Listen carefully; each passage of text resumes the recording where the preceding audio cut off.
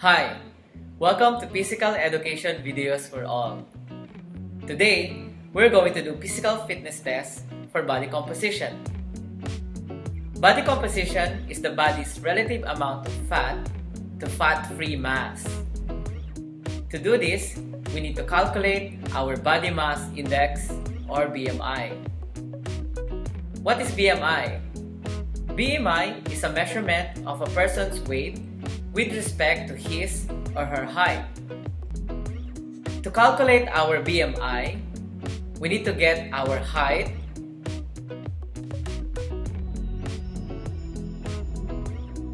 and our weight.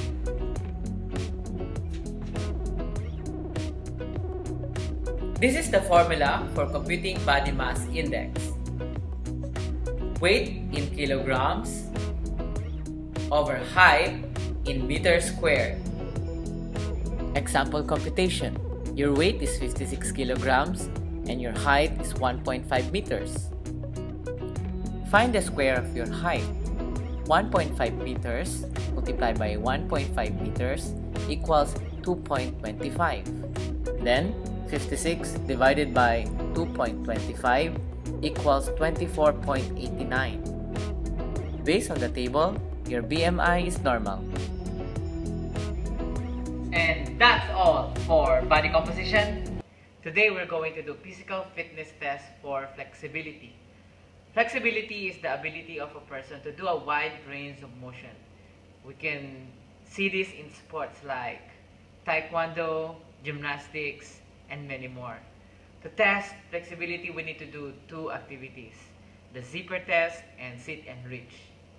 Zipper test. The purpose of zipper test is to test the flexibility of our shoulder girdle. Shoulder girdle includes the bones that connect to the arms, like clavicle and scapula. To do this test, we need a ruler. The person being tested needs to stand straight. To test the right shoulder, you need to raise your right arm, bend your elbow, and reach down across your back as far as possible. And then, extend your left arm down and behind your back, bend your elbow up across your back, and try to reach your fingers over those of your right hand as if to pull a zipper or scratch between the shoulder blades. Your partner will observe whether the fingers touch or overlap each other and measure it. If not, measure the gap between the middle fingers of both hands. Record the distance in centimeter. To test the left shoulder, raise your left arm up, bend your elbow, and reach down across your back as far as possible. Extend your right arm down and behind your back. Bend your elbow up across your back and try to reach your fingers over those of your left hand as if to pull a zipper or scratch between the shoulder blades. And again, your partner will observe if the fingers touch or overlap each other and measure it. If not, measure the gap between the middle fingers of both hands. Record the distance in centimeter. This is the scoring for zipper test. Sit and reach. The purpose of sit and reach is to test the flexibility of our lower back and hamstring. To do this, we need a ruler and tape measure. To do sit and reach, first you need to sit on the floor with back, head, and shoulders flat on the wall. Feet are 12 inches apart. Interlock thumbs and position the tip of the fingers on the floor without bending the elbows. After the partner has positioned the 0 point of the tape measure or meter stick, you may slide your hand slowly forward without jerking. Try to reach the farthest distance as possible without bending the knees. Then your partner will record the distance. You need to do it twice.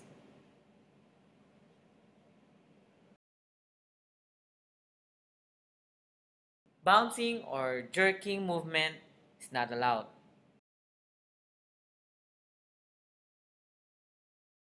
This is the scoring for sit and reach. That's all for flexibility test. See you next time. Today, we're going to do physical fitness tests for cardiovascular endurance. Cardiovascular endurance is the ability of our heart and lungs to work for a long period of time. We need this in sports that requires long duration of play, like marathon, cycling, and football. Endurance may also refer to muscular endurance, which is the ability of the muscle to do repeated work without getting fatigued. To test cardiovascular endurance, we need to do two activities: step test and beat test. Step test. The purpose of step test is to measure our endurance to work for 3 minutes. To do this, we need a stopwatch, a bench, and our resting heart rate. To get the resting heart rate, first, you need to locate your pulse. You can do it on your neck or on your wrist. Count the pulse beat for 10 seconds and multiply it by 6 to get 1 minute.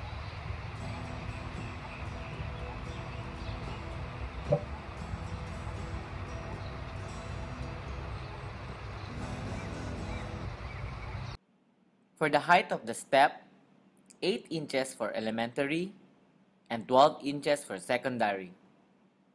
To do 3-minute step test, first, you need to stand at least 1 foot away from the step or bench with trunk erect and eyes looking straight ahead. The first step of the sequence should be alternate. At the signal go, step up and down the bench for 3 minutes at the rate of 96 beats per minute. One step consists of 4 beats. Up with the left foot, that's the first count. Up with the right foot, that's the second count. Down with the left foot, that's the third count. Down with the right foot, that's the fourth count. That is for the first sequence. Then, up with the right foot, first count. Up with the left foot, second count. Down with the right foot, third count. And down with the left foot, fourth count for the second sequence. Observe proper breathing. Inhale through the nose and exhale through the mouth. Immediately after the exercise, stand and locate your pulse. And at the signal, start to get your heart rate. Don't talk while taking the pulse beat. To get the heart rate, count the pulse beat for 10 seconds and multiply it by 6.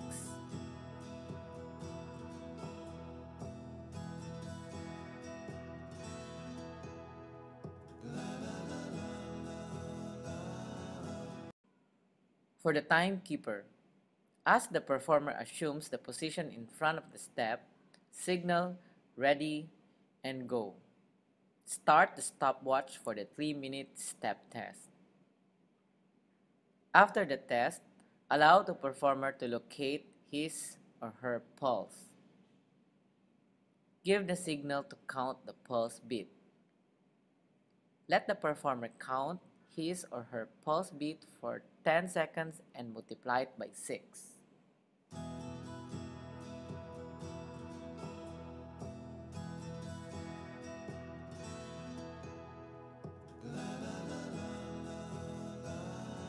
For the scoring, record the 60-second heart rate after the activity. Today, we're going to do physical fitness test for strength. Strength is the ability of the muscle to generate force against physical objects. We need this in sports like weightlifting, shot put, discus throw, javelin throw, and many more. To test strength, we need to do 2 activities: basic plank and push-up. Push-up. The purpose of this test is to measure the strength of upper extremities. To do this, we need a mat.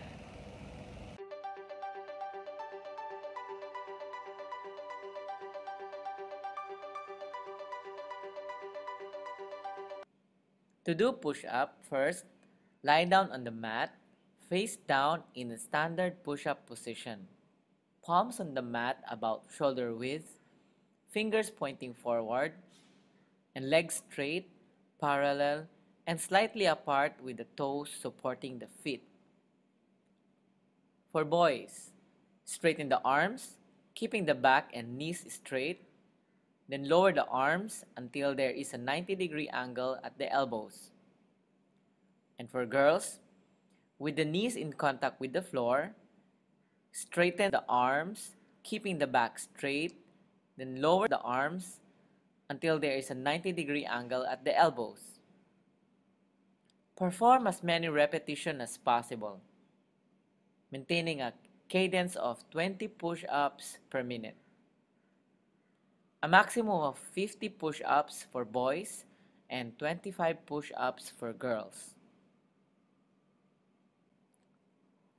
For the facilitator, stand in front of the performer and look closely to the elbows to accurately judge the 90 degrees bend. As the performer assumes the position of push-up, start counting as the performer lowers his or her body until he or she reaches 90-degree angle at the elbow. Make sure that the performer executes push-up in the correct form. The test is terminated when the performer can no longer execute push-ups in the correct form, is in pain, voluntary stops, or cadence is broken. After the test, record the number of push-ups made.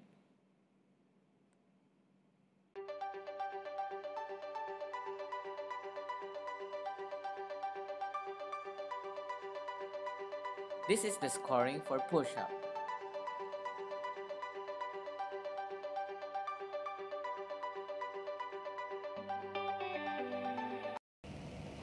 Basic plank. The purpose of this test is to measure the strength of our core muscle. To do this, we need a mat and stopwatch. To do basic plank, first, assume a push-up position. Rest body on forearms with palms and fingers flat on the floor. Elbows are aligned with the shoulders. Legs are straight with ankles, knees, and thighs touching together.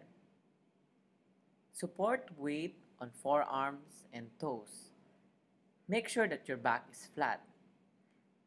Head, neck, and spine are in a straight line. Keep abdominal muscle engaged and contracted. Do not let stomach drop or allow hips to rise.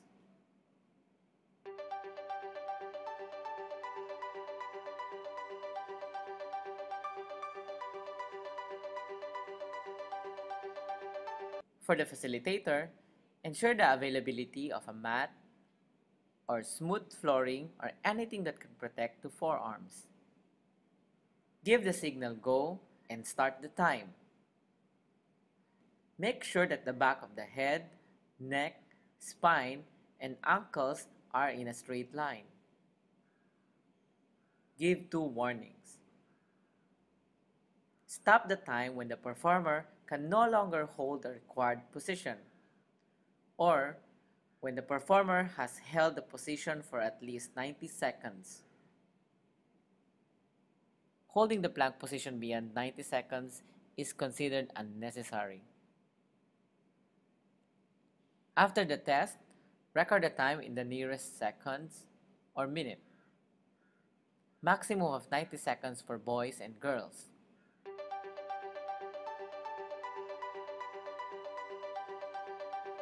This is the scoring for plank. And that's all for strength. See you again next time. Today, we are going to do physical fitness test for speed. Speed is the ability of a person to cover a distance in a short period of time. We need this in sports like running, basketball, and many more. To test speed, we need to do 40-meter run. To do this, we need a running area with a measurement of 40 meters and a stopwatch. To do 40-meter sprint, first you need to have a running area with the measurement of 40 meters. It should also have a starting line and a finish line. At the signal ready, the performer should be at the starting line, assume a crouch position, and both hands should not go beyond the line. At the signal get set, the performer's hip move upward by extending the legs. And at the signal go, run to the finish line as fast as you can.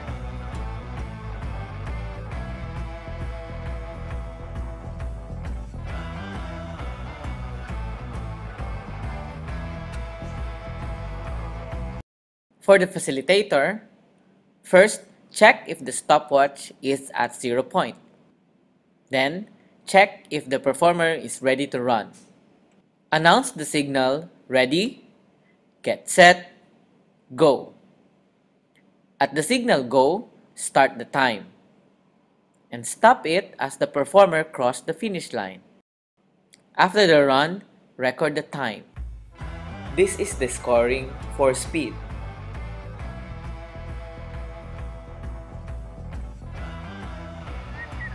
And that's all for speed.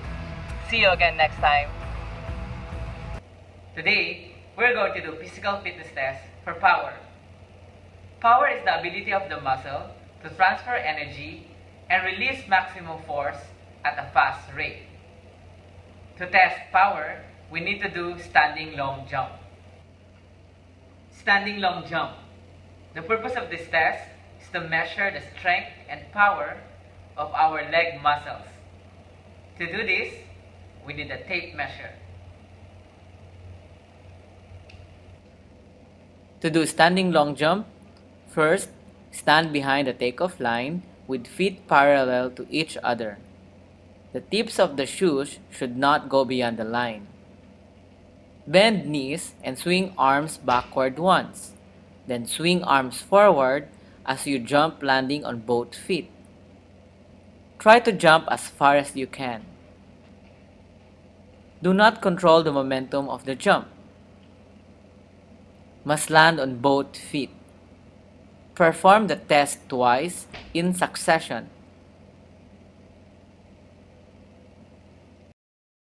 For the partner or facilitator, place 0 point of the tape measure at the takeoff line.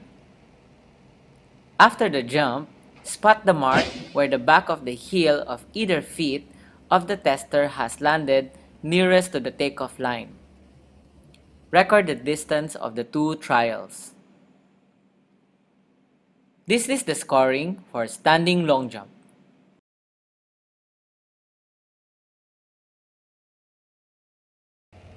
And that's all for power.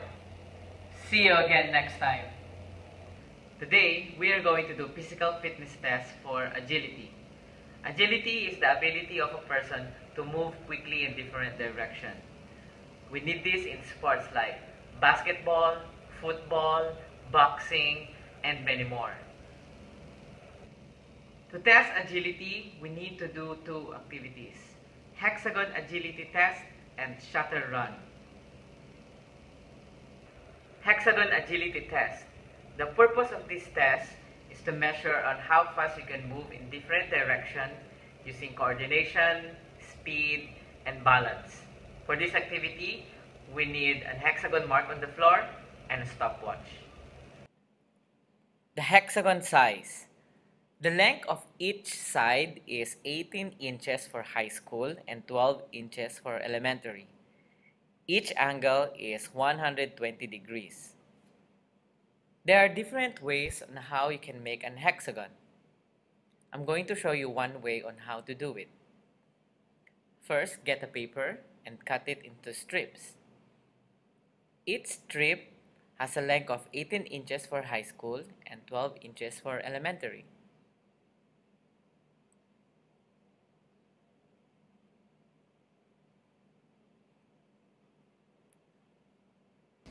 After you cut the strips, Lay it down on the floor and make an hexagon shape. 6 sides. After you assemble it, put tape on each end of the strip of paper. To do hexagon agility test, first, stand with both feet together inside the hexagon facing the marked starting side. At the signal go, using the ball of the feet with arms bent in front, jump clockwise over the line, then back over the same line inside the hexagon. After that, you rest for 1 minute. You need to repeat the test again, but now moving counterclockwise. For the timekeeper, start the time at the signal go and stop once the performer reached the side where she started. Record the time of each revolution. Restart the test if the performer jumps on the wrong side or step on the line. This is the scoring for hexagon test. Today, we're going to do physical fitness test for reaction time. Reaction time is the amount of time it takes to respond or react in a stimulus. We need it in most sports. Example, reacting on an offense, reacting on a defense, or reacting in a gun in a starting line of 100-meter sprint. To test reaction time, we need to do stick drop test. To do this, we need a 12-inch ruler, an armchair, or chair and table.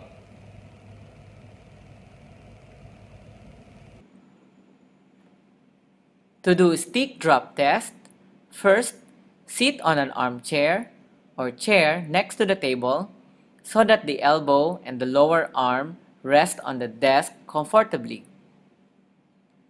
Place the heel of the hand on the desk so that only the fingers and thumb extend beyond. Fingers and thumb should at least 1 inch apart. Catch the ruler with the thumb and index finger without lifting the elbow from the desk as the partner drops the stick. Hold the stick while the partner reads the measurement. Do this thrice. For the partner or facilitator, hold the ruler at the top, allowing it to dangle between the thumb and fingers of the performer. Hold the ruler so that the 12-inch mark is even between the thumb and the index finger. No part of the hand of the performer should touch the ruler. Drop the ruler without warning and let the tester catch it with his or her thumb and index finger. Record the score on the upper part of the thumb. This is the scoring for stick drop test. Record the middle of the 3 scores. For example, if the scores are 21, 18, and 19, the middle score is 19. In case where the 2 scores are the same, for example 18, 18, 25, the repeated score shall be recorded. And that's all for reaction time. See you again next time. Today, we're going to do physical fitness test for coordination. Coordination is the ability of a person to use all senses at the same time while performing. We need this in most sports. To test coordination, we need to do juggling. To do juggling, we need to use MAPEH.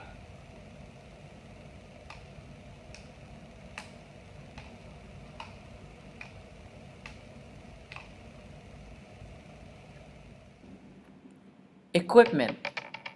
MAPEH. This is a washer weighing 4 grams with 5 inches straw, or 20 pieces of bundled rubber bands, or any similar local materials weighing 4 grams.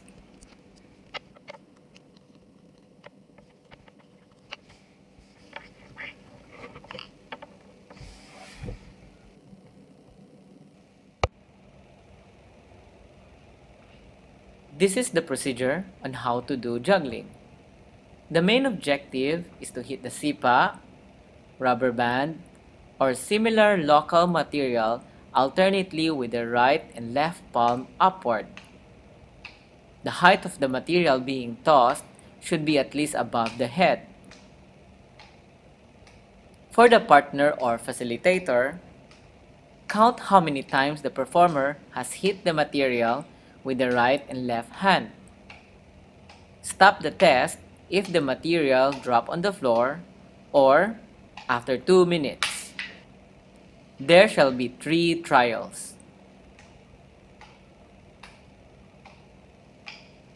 This is the scoring for juggling.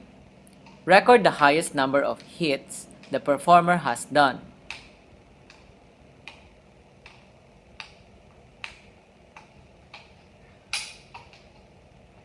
This is the scoring for juggling. And that's all for coordination. See you again next time. Today, we're going to do physical fitness test for balance. Balance is the ability of a person to maintain body equilibrium while moving or playing. We need this in sports like gymnastics, figure ice skating, and skateboarding. To test balance, we need to do Stork balance stand test. Stork balance stand test. The purpose of this test is to measure the ability of a person to maintain body equilibrium. To do this, we need a flat, non-slip surface and a stopwatch. To do a Stork balance stand test, first, the performer need to remove the shoes. Stand straight and place hands on the hips. Position the right foot on the side of the left knee. Raise the left heel to balance on the ball of the foot. Maintain balance as long as possible. Do the same procedure with the opposite foot.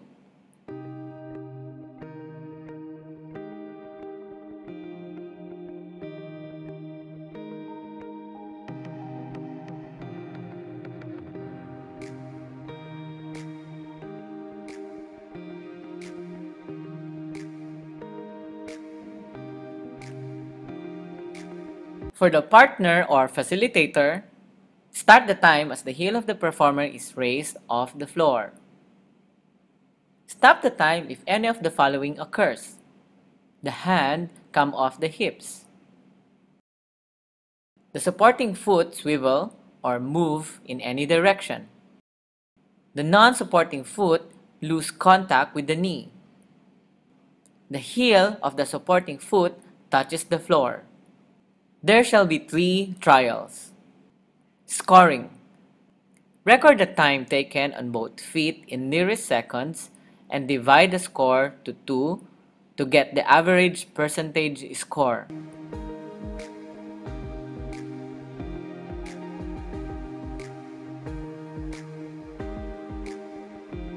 And that's all for balance. See you again next time.